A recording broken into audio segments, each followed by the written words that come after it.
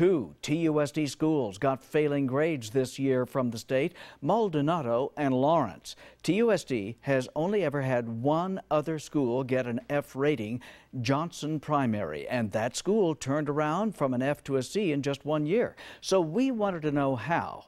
Not in your sides, Christina Myers met with the Johnson principal and parents today and has more on how this school has made such progress. Both the principal and parents here at Johnson Primary tell me the F rating is not the end of the world, but it is a wake-up call. They turned this school around very quickly, and that just shows that the same can be done at Maldonado and Lawrence as well.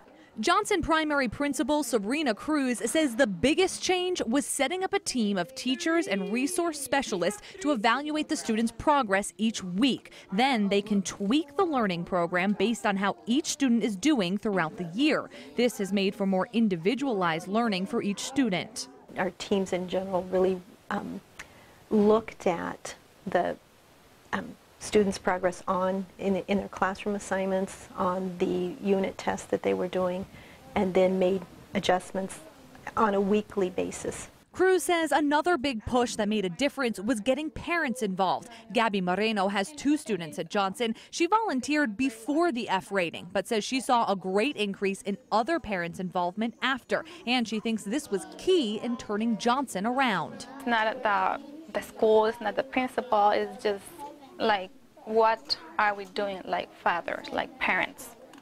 So I think it's very, very important to involve the parents with our own kids.